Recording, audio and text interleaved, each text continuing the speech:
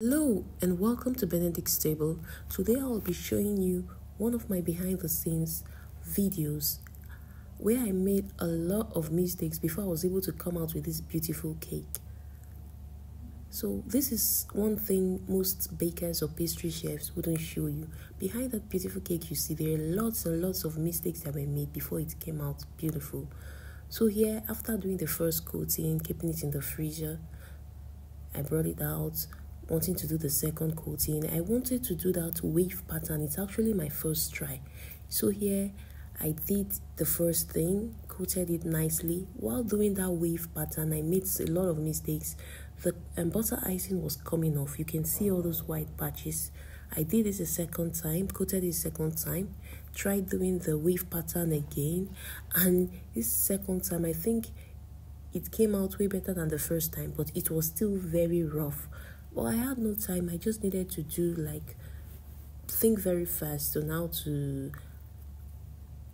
solve this issue. So I just took some butter icing and decided to patch some of those places that came off. As you can see, I am patching them, covering those you get. So this is how most of the designs you see most bakers or pastry chefs do. Some of them come about as a result of the mistakes that were made. It wasn't the original plan.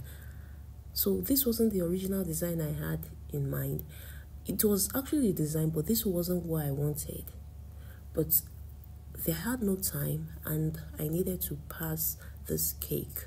So I just did what I could do for the cake to come out beautiful. So here I'm using some of those sprinkles to cover some of those patches that were left that I couldn't cover. So even while writing this happy 5th anniversary, I made some mistakes because the white chocolate I used was so runny, but I just had to make do with what I had. So this is how the cake finally turned out. Very nice, very beautiful.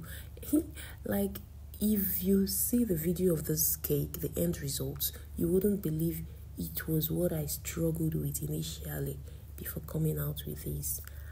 I was so happy at the end result, but this wasn't the original plan I had.